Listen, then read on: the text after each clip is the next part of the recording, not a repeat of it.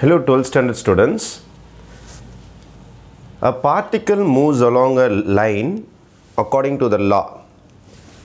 Exercise number 7.1, sum number 3. A formula is given for you. This is actually distance formula. S of t is equal to 2t cube minus 9t square plus 24t minus 4. At what time the particle changes the direction?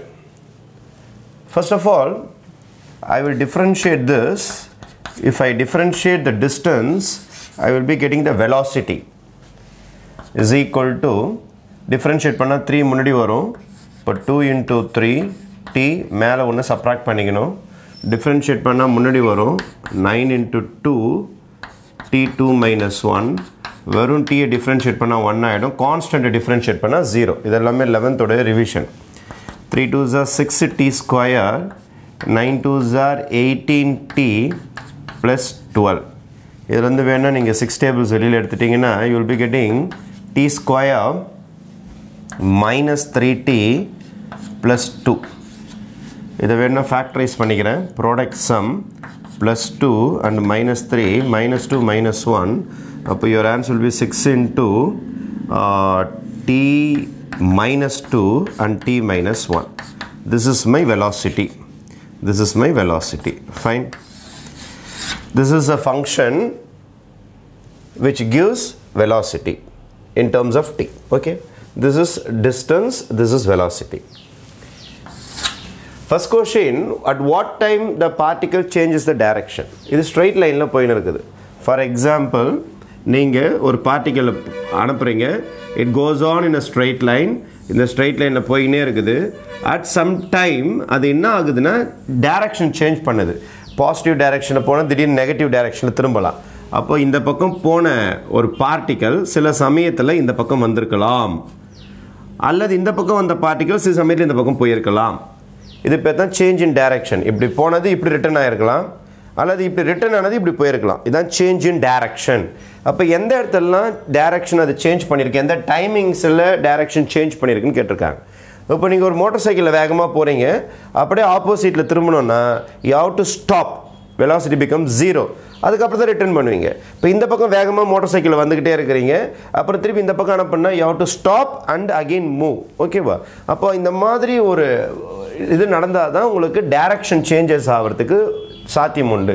ஏன் sir நேராக போயிட்டு அப்படியே தான் ரிவர்ஸில் வரணுமானா, இவங்க தெளிவாக சொல்லியிருக்காங்க moves along line தான் சொல்லியிருக்கிறாங்க, கர்வ் பொசிஷன்லலாம் போல. ஃபார் எக்ஸாம்பிள் ஒரு கிரிக்கெட் பவுலிங் போடுறீங்க, ஸ்ட்ரெயிட் பால் போடுறீங்க, ஸ்ட்ரெயிட்டாக அவன் பேட்டில் படுது அப்படின்னும் போது பாலோட வெலாசிட்டி 0 ஆகிடும். அதுக்கப்புறம் இவன் வெலாசிட்டி ட்ரான்ஸ்ஃபர் பண்ணுவான், அதுக்கப்புறம் தான் அது 6 or 4 போகுதுன்னு வச்சுப்போம். அதே மாதிரி ஸ்ட்ரெயிட் லைனில் தான் அதோடைய மோஷன்ஸ் இருக்குது, அதில் எந்த வித மாற்றமும் கிடையாது. அதனால தான் நான் என்ன செய்ய போகிறேன்னா, let velocity of t is equal to 0. வெலாசிட்டியை 0 போடுறேன். 0 போட்டால் எப்பப்போலாம் டைரக்ஷன் சேஞ்ச் ஆச்சுன்னு கண்டுபிடிச்சிடலாம். அப்போது 6 into t minus 2 t minus 1 is equal to 0. அப்போது 6/0 0 ஆகிடும். t minus 2 equal to 0 or t minus 1 equal to 0. t is equal to 2 and t is equal to 1. What is this meaning அப்படின்னு பார்த்தீங்கன்னா, the particle starts with 0 time. 0 டைமில் particle start ஆகிருக்குது. கரெக்டாக நவுந்து போயினே இருந்திருக்கும். கரெக்டாக 1 செகண்ட் வரைக்கும் இந்த டைரக்ஷனில் போயிருக்கும். அதுக்கப்புறம் என்ன பண்ணியிருக்குதுன்னா 1 செகண்ட் ஆன உடனே டைரக்ஷனை மாற்றிருக்குது. டைரக்ஷனை மாற்றி இந்த பக்கம் வந்திருக்குது. இது இந்த பக்கம் வந்திருக்கும் போது 1 செகண்ட் முடிஞ்சிடுச்சு, இப்படியே வந்துக்கினே இருக்குது. கரெக்டாக 2 செகண்ட்ஸ் ஆன உடனே திருப்பி டைரக்ஷன் மாற்றிருக்குது. திருப்பி டைரக்ஷன் மாற்றி அப்படி போக ஆரம்பிச்சிச்சு. அப்போ எந்தெந்த டைம்லலாம் அது direction மாற்றிருக்குன்னா, when t is equal to 1 second and 2 seconds, எல்லாமே செகண்ட்ஸில் தானே கொடுத்துருக்காங்க. எஸ், செகண்ட்ஸில் தான் கொடுத்துருக்காங்க. It changes, the particle changes the direction. The particle changes the direction. ஒரு பார்ட் முடிஞ்சிருக்கு. Second part, find the total distance travelled by the particle இந்த ஃபஸ்ட்டு 4 seconds. இந்த ஃபஸ்ட்டு 4 secondsல பார்ட்டிக்கல் எவ்வளோ தூரம் ட்ராவல் ஆயிருக்குன்னு கேட்டிருக்காங்க.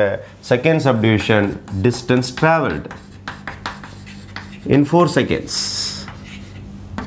Distance traveled கண்டுபிடிக்கும் போது நம்ம என்ன செய்யணும்னா, நேராக 4 எடுத்துன்னு போய் இதில் சப்ஸ்டியூட் பண்ணக்கூடாது. ஏன் இதில் சப்ஸ்டியூட் பண்ணக்கூடாதுன்னா பார்ட்டிகல் டைரக்ஷனை மாற்றி இருக்குது. நீங்கள் இதில் சப்ஸ்டியூட் பண்ணிங்கன்னா இந்த பக்கம் போன 2 கிலோமீட்டர்ஸ் இந்த பக்கம் வந்த 1 கிலோமீட்டர் சப்ராக்ட் ஆகிடும். அந்தமாரி பண்ணக்கூடாது. இங்கே ட்ராவல் பண்ணியிருக்கீங்க, இங்கே ட்ராவல் பண்ணியிருக்கீங்க, இங்கே ட்ராவல் பண்ணியிருக்கீங்க. அதனால் எப்படி ஸ்டார்ட் பண்ணுறேன்னு பாருங்கள். This is my 0 second, this is my 0 second, this is 1 second. 0 to 1 second நான் இப்படி தான் ட்ராவல் பண்ணியிருக்கிறேன். அதனால் டிஸ்டன்ஸோட ஃபார்முலா பாருங்கள். S of 0 distance traveled at 0 second start ஆகுது மைனஸ் distance at 1 second. அப்போது இதிலிருந்து இதுக்கு போன டிஸ்டன்ஸ் இது காட்டி கொடுத்துரும். Modulus of S of 0 minus S of 1 இந்த டிஸ்டன்ஸ் இதை கண்டுபிடிச்சிட்டோமா? அப்போ இந்த டிஸ்டன்ஸ் ஒரு செகண்டில் நம்ம இந்த பக்கம் அதாவது ரைட் ஹேண்ட் டைரக்ஷனில் போன டிஸ்டன்ஸ் இதில் இருக்கும். ப்ளஸ் இங்கேருந்து இங்கே வந்திருக்கிறீங்க. எங்கேருந்து 1 செகண்ட்லேருந்து 1 செகண்டில் ஸ்டார்ட் பண்ணி 2 செகண்ட் இங்கே வந்திருக்கிறீங்க. திருப்பி என்ன செய்யணும்னா S of 1 minus S of 2 ஏன்னா இந்த டைரக்ஷன் வந்திருக்கிறீங்க. அப்போது ஃபஸ்ட் ஆன்சர் இந்த டைரக்ஷன் ரைட் ஹேண்ட் டைரக்ஷனில் போனது. இது லெஃப்ட் ஹேண்ட் டைரக்ஷன் ரிட்டர்ன் ஆகிருக்கிறீங்க ஏன்னா சேஞ்ச் இன் டைரக்ஷன் இருக்குது. இது செகண்டு இந்த மூமெண்ட்டோடைய ஆன்சர். இது இந்த மூமெண்ட்டோடைய ஆன்சர் ப்ளஸ் இன்னும் வேறு இருக்குது. தேர்ட் 2லேருந்து இந்த பக்கம் போயிருக்கீங்க, 2லேருந்து இந்த பக்கம் போயிருக்கீங்க. ஆனால் எண்டு தெரியல. அவங்க கொஷின் தெளிவாக கேட்டிருக்காங்க பாருங்கள். Distance travelled by first 4 seconds கேட்டிருக்காங்க. அப்போ இந்த பக்கம் போயினே இருக்கும்போது எத்தனை செகண்ட் வரைக்கும் கேட்குறாங்க? 4 செகண்ட்ஸ் வரைக்கும். அப்போது S of 2 minus S of 4 இதான் உங்களுக்கு distance travelled formula. Distance travelled formula. ஓகேவா? Let it be visible. Fine. அப்போ again I am repeating, distance travel கேட்டாங்கன்னா சேஞ்ச் இன் டைரக்ஷன் இருந்ததுன்னா டைரெக்டாக இந்த ஃபார்முலாவில் போட்டிங்கன்னா டிஸ்டன்ஸ் கம்மியாக காட்டும். இந்த ஃபார்முலாவில் போட்டிங்கன்னா டிஸ்டன்ஸ் கம்மியாக காட்டும். ஏன் கம்மியாக காட்டும்னா இப்படி போயிட்டு இப்படி வந்தது அது மைனஸ் பண்ணிடும். இப்படி வந்துட்டு இப்படி போகிறது அது மைனஸ் பண்ணும். அதனால் டிஸ்டன்ஸ் கம்மியாக காட்டும். ஆக்சுவலாக எப்படி காட்டணும்னா நீங்கள் starting time ending time difference, starting time ending time difference 1லேருந்து 2 seconds, 2லேருந்து இப்போ 4 செகண்ட் ஸ்டார்டிங் மைனஸ் டிஃப்ரென்ஸ். அது என்ன சார் ஸ்டார்ட் மைனஸ் எண்டு போடுறீங்க? எண்டு மைனஸ் ஸ்டார்ட் தானே சார் போனோம். மாடுலஸ் போட்டிருக்கிறதுனால உங்களுக்கு அது நெகட்டிவ் வராது, பாசிட்டிவ் தான் வரும். அதனால் பிரச்சனை கிடையாது அது. ஓகேவா? Now we will start substituting. ஒரு வேல்யூஸாக நீங்கள் சப்ஸ்டியூட் பண்ணி கண்டுபிடிச்சாகணும். First S of 0 where is my S இதோ இருக்குது பாருங்கள். இதில் போய் 0 சப்ஸ்டியூட் பண்ணணும். இதில் போய் 0 சப்ஸ்டியூட் பண்ணால் இது 0 ஆகிடும், இதுவும் 0 ஆகிடும், இதுவும் 0 ஆகிடும். வெறும் என்ன வரும்னா -4 மட்டும்தான் வரும். 0 போய் இதில் சப்ஸ்டியூட் பண்ணிட்டேன். அதுக்கடுத்தது 1 போய் சப்ஸ்டியூட் பண்ண போகிறேன். இதில் 1 சப்ஸ்டியூட் பண்ண போகிறோம். இப்போ இதில் 1 சப்ஸ்டியூட் பண்ண என்ன நடக்குதுன்னு பார்ப்போம். ஓகே, இதில் 1 சப்ஸ்டியூட் பண்ண போகிறோம். S of 1 இங்கே போட்டு காட்டுறேன் நான். S of 1 சப்ஸ்டியூட் பண்ண 2, 1 cube 1 ஆகிடும், -9 1 square 1 ஆகிடும், ப்ளஸ் 12 1 12 into 1 12 தான், -4. அப்போது இது ரெண்டுத்தையும் நீங்கள் ஆட் பண்ணிங்கன்னா you will be getting 14. இது ரெண்டுத்தையும் நீங்கள் ஆட் பண்ணிங்கன்னா -13. அப்போது 13 போயிடுச்சுன்னா உங்களுக்கு ஆன்சர் will be 1. அப்போ your answer is 1. இதுக்கு -1 ப்ளஸ் S of 1 இப்போ தான் கண்டுபிடிச்சிங்க, -1 மைனஸ் S of 2 கண்டுபிடிக்கணும். S of 2 இங்கே கண்டுபிடிக்கிறோம் பாருங்கள். 2 into 2 cube is 8, 2 square is 4, plus 12 into 2 minus 4. This becomes 16. 9 4s are 36.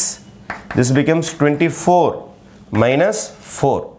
அப்போ இதை ஆட் பண்ணிக்கிறேன். இதை ஆட் பண்ணிங்கன்னா 40 மைனஸ் இதை ஆட் பண்ணிங்கனாலும் 40. இப்போ 40 minus 40 is 0. 40 minus 40 is 0. Right? Plus S of 2 is again 0 minus S of 4. S of 4 கண்டுபிடிக்கணும். அடுத்தது S of 4 இங்கே போய் 4 சப்ஸ்டியூட் பண்ண போகிறேன். 2 into 4 cube 4 cube னா 64, 4 square னா 16, plus 12 into 4 minus 4. Okay, அப்போ if you multiply it will be 128. இது 144, இது ஒரு 48 minus 4. Right? இதை ஆட் பண்ணிங்கன்னா you will be getting 16, 6 1 7, 176. இதை ஆட் பண்ணிங்கன்னா -148. இப்போ 16ல் 8 போச்சுன்னா 8 ஆகிடும், இது 6 ஆகிடும், 6ல் 4 போச்சுன்னா 2. your answer will be 28. அப்போ இந்த இடத்துல என்ன வரும்னா உங்களுக்கு -28. அப்போ S of 1, S of 2, S of 4 இது எல்லாத்தையும் கண்டுபிடிச்சிட்ட பிறகு You can do this S of 1, S of 2, S of 3 இல்லை ரஃப் ஒர்க்கில் போட்டாலும் போட்டு பாருங்கள், அல்லது டேரெக்டாக இங்கே சப்ஸ்டியூட் பண்ணி போட்டாலும் போடுங்க, ஒன்றும் பிரச்சனை கிடையாது.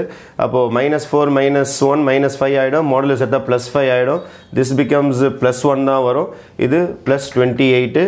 Your answer 29 + 5 is 34. 34 இதில் மீட்டர்ஸில் இருக்குதா ஃபீட்டில் இருக்குதா இது நமக்கு? What time particle moves 34 meters. A particle moves along a line according to the law. At what time the particle direction? Find the particle velocity 0. Units கொடுக்கல, units கூட போட்டுக்கலாம், 34 units. ஓகேவா? Fine. Seconds மட்டும் தான் கொடுத்துருக்காங்க. லாஸ்ட்டாக find the particle acceleration each time the velocity is 0. அப்போது கடைசியாக ஆக்சலரேஷன் கேட்டிருக்காங்க. ஆக்சலரேஷன் கண்டுபிடிக்கணும்னா ஃபஸ்ட்டு வெலாசிட்டி கண்டுபிடிச்சாகணும். வெலாசிட்டியோட ஃபார்முலா இதை டிஃப்ரென்ஷியேட் பண்ணிங்கன்னா 16t 6t square minus 18t + 12. இது முன்னாடியே போட்டிருக்கீங்க நீங்கள் அந்த வெலாசிட்டி ஃபார்முலா. டிஃப்ரென்ஷியேஷன் பண்ணியாச்சு. அதுக்கப்புறம் ஆக்சலரேஷன் வேணும்னா you have to differentiate the velocity. Rate of change of displacement is velocity. Rate of change of velocity is acceleration. இப்போ acceleration வேணும்னா you have to differentiate the velocity. 2 முன்னாடி வரும். இப்போ 6 × 2 2 - 1 -18 t வந்து 1 மாறிடும். Constant becomes 0. அப்போ 12t - 18. This is our acceleration. அவங்க என்ன கேட்டிருக்காங்கன்னா find the acceleration each time the velocity is 0. Velocity is 0 கண்டுபிடிச்சிருப்பாங்க. t = 1 velocity is 0. t = 2 அப்போ t = 1. t = 1 acceleration கண்டுபிடிக்கணும். t = 1. அப்போ a of 1 கண்டுபிடிச்சிங்கன்னா 12 × 1 -18. இப்போ ஆன்சர் will be -6. இங்கே வந்து யூனிட்ஸ் கொடுக்கல நமக்கு, மீட்டர்ஸ் கொடுத்துருந்தாங்கன்னா மீட்டர் per second ஸ்கொயர் போடணும். இதில் unit per second square is your acceleration. Then ஏன்னா ரெண்டு வாட்டி டிஃப்ரென்ஷியேட் பண்ணதுனால per second ஸ்கொயராக மாறிடும். when t is equal to 2, acceleration when t is equal to 2 substitute பண்ணுங்க. 12 × 2 -18, you will be getting 24 - 18. 24 - 18 again you will be getting 6 units per second square. ஓகேவா? Metres கொடுத்துருந்தாங்கன்னா metre per second square போடலாம். நமக்கு particle moves along line according to the லா கொடுத்துருக்காங்க. At what time அப்படி தான் கொடுத்துருக்காங்க, வேறு எங்கேயும் கொடுக்கல நமக்கு. த ஃபஸ்ட் கொஸ்டின் இஸ் எப்போல்லாம் டைரக்ஷன் சேஞ்ச் ஆச்சு? 1லேயும் 2 செகண்ட்ஸ்லேயும் டைரக்ஷன் சேஞ்ச் ஆகிருக்கும். இப்படி போனது 1வது செகண்ட் திரும்பி இருக்கும், இப்படி வந்தது 2வது செகண்ட் திரும்பி இருக்கும். அதான் டைரக்ஷன் சேஞ்ச். டிஸ்டன்ஸ் கண்டுபிடிக்கணும் அப்படின்னா you have to start with starting number 0. Change ஆகிற டைரக்ஷன் பக்கம் போயிட்டு சேஞ்ச் ஆன பிறகு அதுலேருந்து 2 மைனஸ் பண்ணணும். அதுக்கப்புறமேட்டு 2லேருந்து 4க்கு போயிருக்கீங்க, அப்போ இப்போ போடணும். அப்போ போடும்போது நல்லா பார்த்துங்க. 0 to 1 இந்த ஆன்சர், 1 to 2 இந்த ஆன்சர், அப்புறம் 2 to 4 இந்த ஆன்சர். இப்போ இந்த டைரக்ஷன் ரைட் ஹேண்ட், அப்புறம் லெஃப்ட்டு, அப்புறம் ரைட்டு. அதனால தான் இந்த மாதிரி ஃபார்முலாஸ் வரும் உங்களுக்கு. ரைட்?